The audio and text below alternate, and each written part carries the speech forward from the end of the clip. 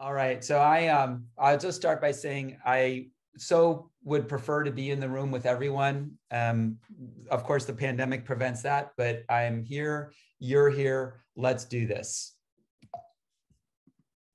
We tell our youth that knowledge is power, but they see that power comes from money. We tell our youth to get involved, but they can't vote. How can anything change if so few people control so much money? And how can you make a change if you can't vote? Well, power may come from money, but change comes from people. We're building the world's first platform for democratic financial decision-making in schools. How? We give students a real money budget, and we support them as they decide how to invest it. They make real change happen in their school with real money. They harness money power.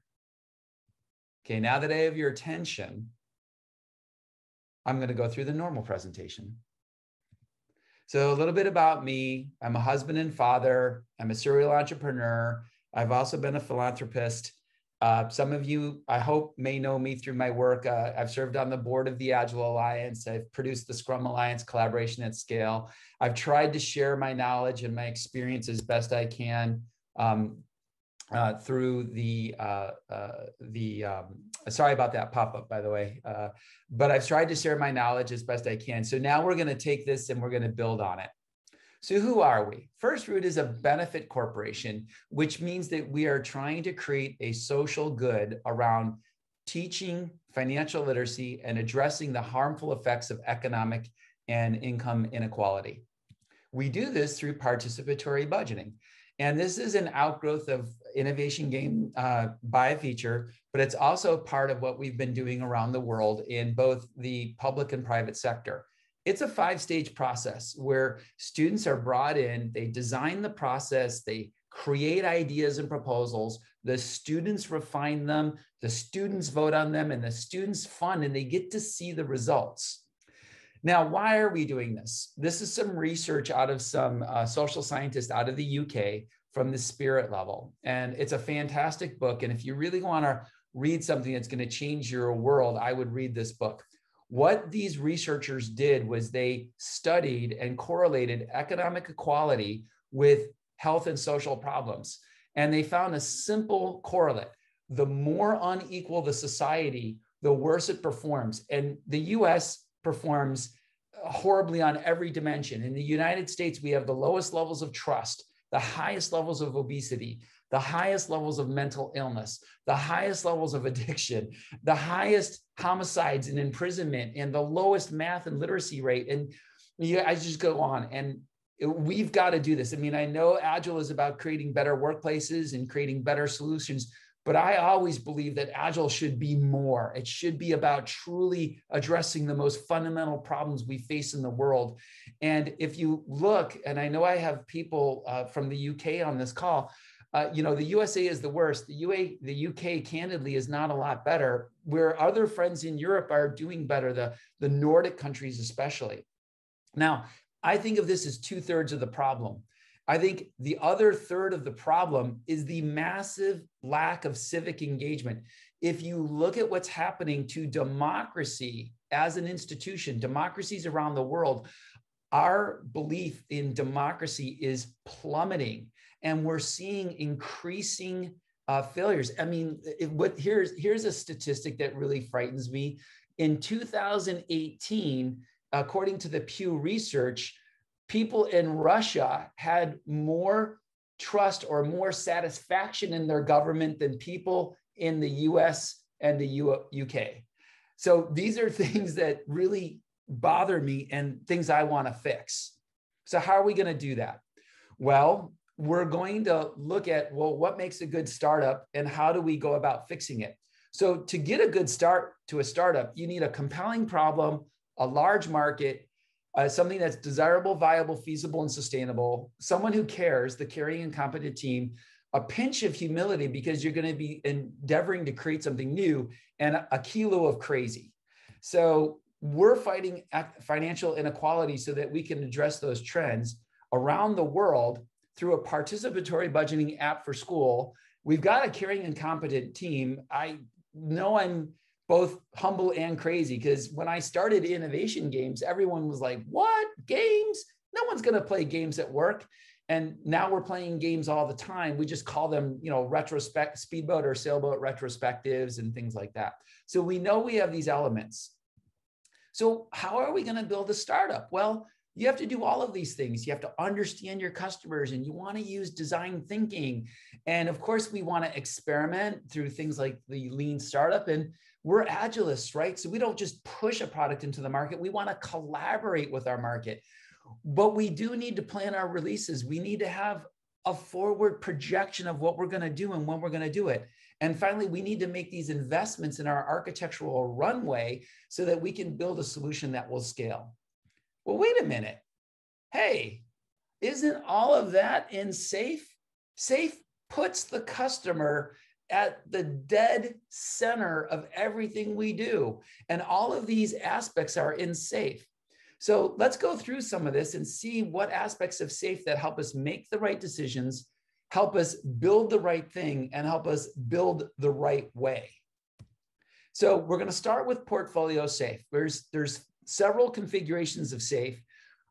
Most people look at SAFe at the full and large solution configuration and think of it as complex, but it's not. We can start with the portfolio configuration, which has kind of all the elements that we need and some of the elements that we aspire to need in the future. So at the portfolio level, we're going to keep a canvas like the business model canvas. We're going to keep the SAFe lean startup cycle. We're going to look at keeping roadmaps because we want to have a projection. We're going to change a little bit because the company is small. We don't have a portfolio. We only have a company. So we don't really need the portfolio vision, and we're going to call it the company vision.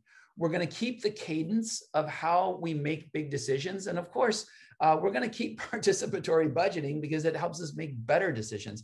But we might change who's involved in participatory budgeting. We're going to defer the portfolio canvas because we only have one solution. We don't need that.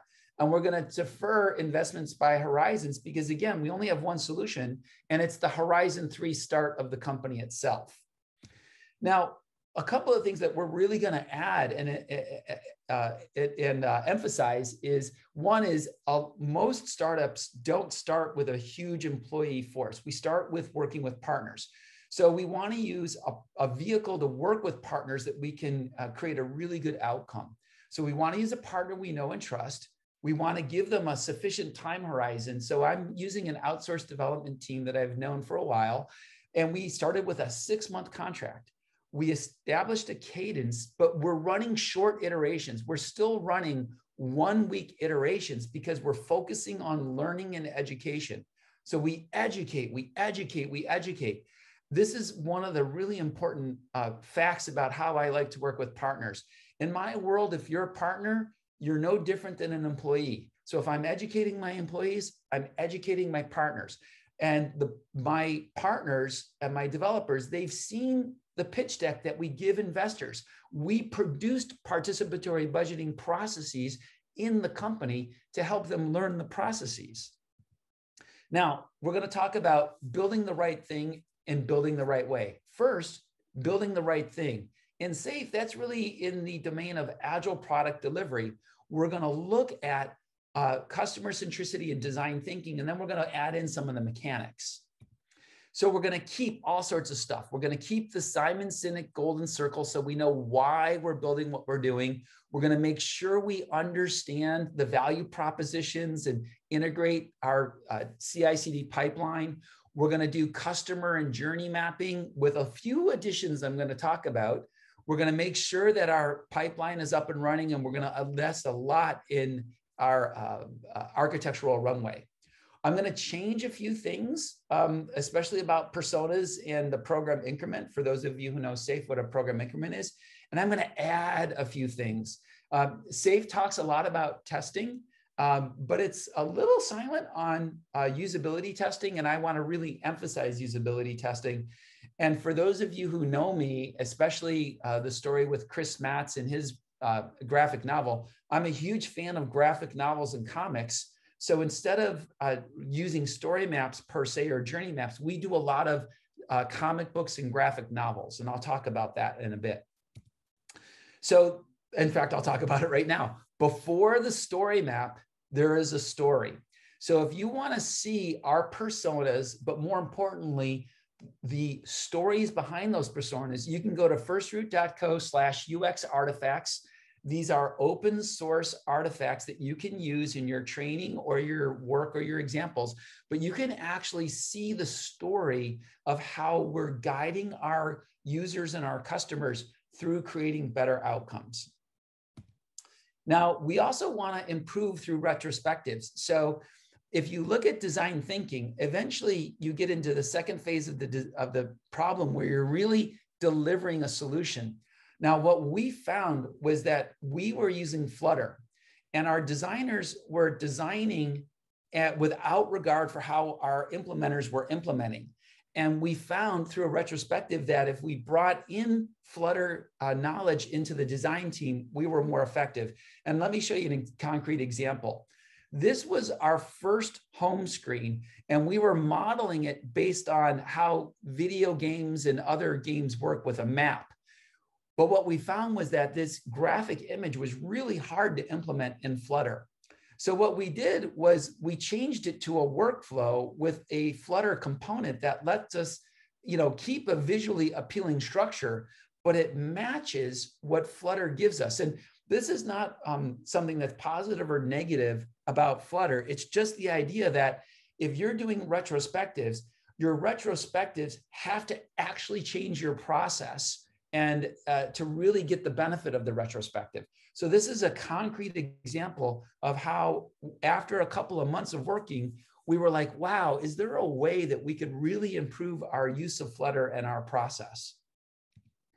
And this is an example of where we are right now. You'll notice that the student experience of FirstRoot is highly designed. So we took the example of Flutter, we took those story maps, and we went and we worked with high school students to understand what are the apps that they're using now, Instagram, Discord, Among Us, Twitch, and we created experiences that are beautiful.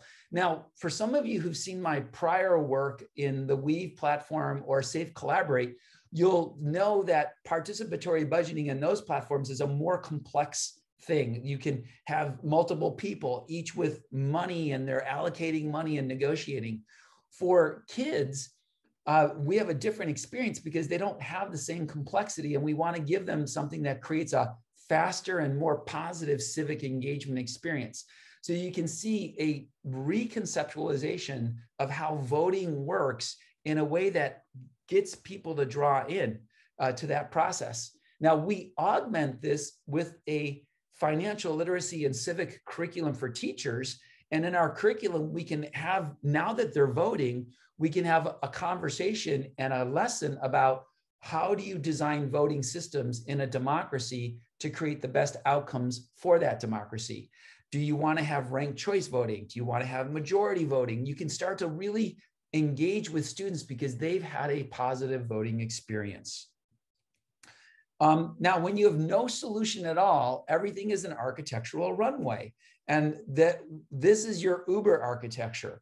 Now, if you're a modern SaaS company, you're almost certainly going to start with one of the major cloud platform vendors. So we looked at Google Cloud, we looked at Microsoft Azure, we looked at Amazon Web Services, and these are all fine choices, right? All of them are excellent vendors.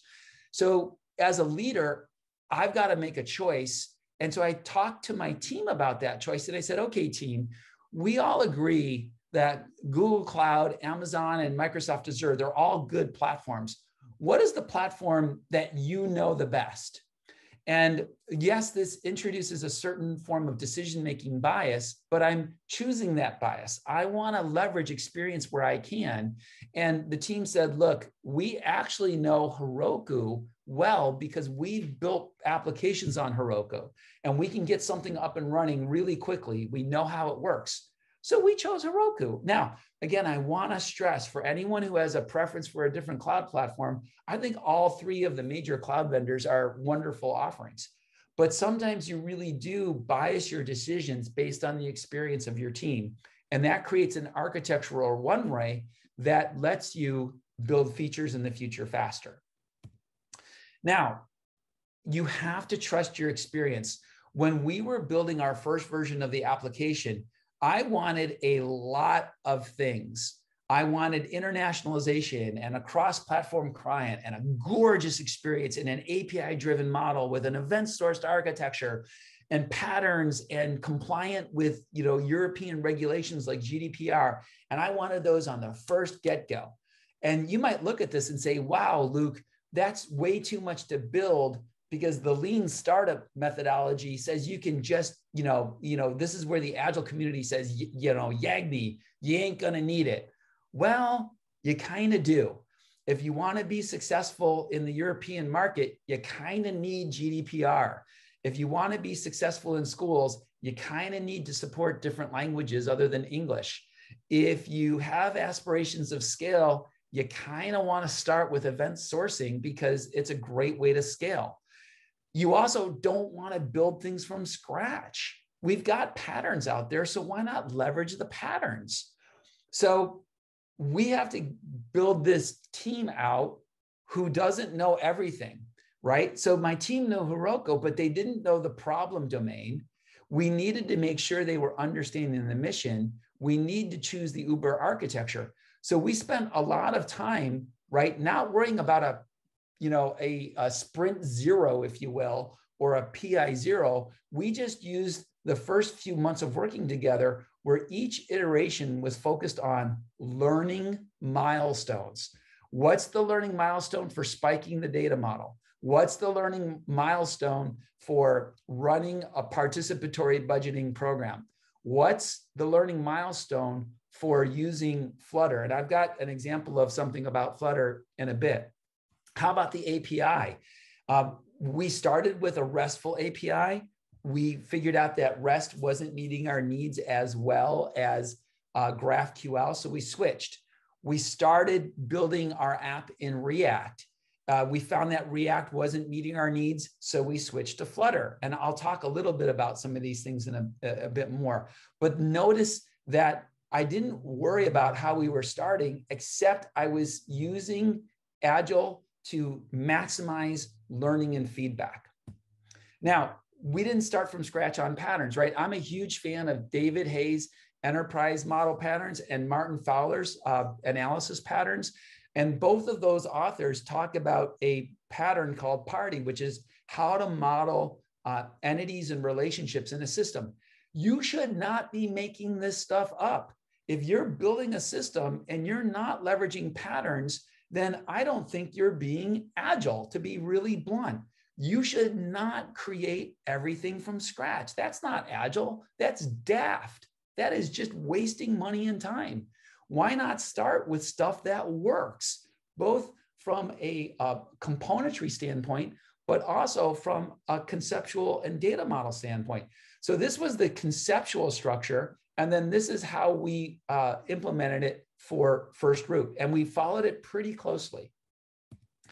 Now, where we have differences, and I'm not expecting you can read this chart, but this chart is the state model for a participatory budgeting cycle and an individual proposal and all of the different states that a proposal can go through and all of the different ways in which a proposal can be manipulated. We built this in Miro, and we spent a lot of time getting our state model right and getting our data model right before we started worrying too much about the user experience on the front end. Now, there's a few more notes I'd like to share. Startups aren't easy. And there's a lot of reasons why people don't do startups, but it's hard, right? Because when you've heard the phrase sunk costs, we have sunk emotions. So I mentioned that we had to switch from React to Flutter. As you can guess, some people on the team who had promoted React, they had to deal with the emotions of changing to Flutter. That wasn't too hard, but we're there. We explored REST. Then we chose GraphQL. We even had to change our company name. Our original company name was Tilladin. And then when we got our first logo gear, even our first logo gear was broken. So our coffee mugs and our coffee cups were broken, right? And when our team, who was new to event sourcing, built their first version of the system using event sourcing architecture, it was really quite poorly performant. And there were some mistakes made about how to implement event sourcing that we fixed. And now we have a performant system, but there were some really nasty performance issues. Now, our first release was incomplete. Remember, I said that participatory budgeting has 5 phases. Our very first release of the software allowed you to do one thing: create proposals. You couldn't vote on them. You couldn't implement them. You couldn't do a lot of stuff. But we wanted to get that software out and running, and we had a partner who wanted to use the software to create proposals. So we released it. Now, we also, in our first release, had I would say, a relatively immature CI/CD pipeline and a release on demand process. So we got our first app up and running in a few months. And I would say right around now, I feel like we've got a more mature CI/CD pipeline, because that stuff, you read about CI/CD pipelines and people make it sound, oh, it's so easy, just snap these things in, use Jenkins, use this, and you're going to get a CI/CD pipeline up and running instantly. That's not the truth. The truth is CI/CD pipelines take a bit of work, right? And you got to put it on the backlog for the team to do the work. They're not easy, but startups are sure fun. Remember that chart that I showed at the beginning? So we know our work matters, and we know it matters from around the world. We know that students love our work. We're doing retrospectives on our pilots. The feedback from students is amazing. They fund infrastructure in their schools. They make great stuff happen. We're learning and growing. And yes, I am totally thankful that we have a method like SAFE, because one of the questions that you might ask is, well, Luke, why are you starting with SAFE? Well, the answer is because if I start with a different method, I have to add a bunch of stuff to that method to answer the questions that I'm talking about. By starting with SAFE, I've got something that's complete. I've got something that I can use with a globally distributed development team. I've got a team in India, in London, in Washington, D.C., in Mexico, in the Bay Area. I need something that I can get everyone aligned to quickly. And SAFE is a reference standpoint, from a reference standpoint, gives me something that goes around the world. Now, we're not interested in just solving a US problem. We're interested in solving a global problem. Participatory budgeting is endorsed by the United Nations. It actually started in Porto Alegre, Brazil, expanded into Europe, expanded into Africa. I was among the people who started doing it in the United States. It's now expanding in the United States, but we think this is a global problem. And I want everyone to imagine one final thing. I want you to imagine the following. If I walk up to kids in a classroom and I give them 10 pounds or 10 euros or 10 US dollars, they have a few $100 or a few €100 that they can use to make their classroom a better place. If I give that school, and I'm just going to switch to American dollars, if I give that school $10,000, they can make a meaningful impact in their school. There's 98,000 schools in America. If I give each of those schools $10,000, I will put $1 billion in the hands of kids to make their world a better place. If I expand that around the globe, there's 3 million plus schools around the world. What would happen if that amount of money were put into the hands of our children to make their world a better place? It would be remarkable. I hope you can join us in this journey. Thank you so much for listening. I think we might have an opportunity for a question or two. I promise everyone in every talk I give, if you put a question in the chat, I will answer it if I don't have time now. Again, thank you so much. Thank you very much, Luke. We're gonna have 5 minutes left. I was about to interrupt for the 5-minute warning, and you got it spot on. We've had 2 questions so far in the chat, so we'll start with those. But if anyone does want to ask any questions, do pop them in chat or raise your hand. We've got about, say, 5 minutes for that. And Luke has promised. I can grab a few. I've got Craig Coburn. Hi, Craig. And Craig asked, can you correlate this against functional democracy? I actually can't, because I've never actually heard the phrase functional democracy. So I'm ignorant of the question's description of functional democracy. Well, I'll just do a comment on, places like Switzerland often do a lot of public referendums.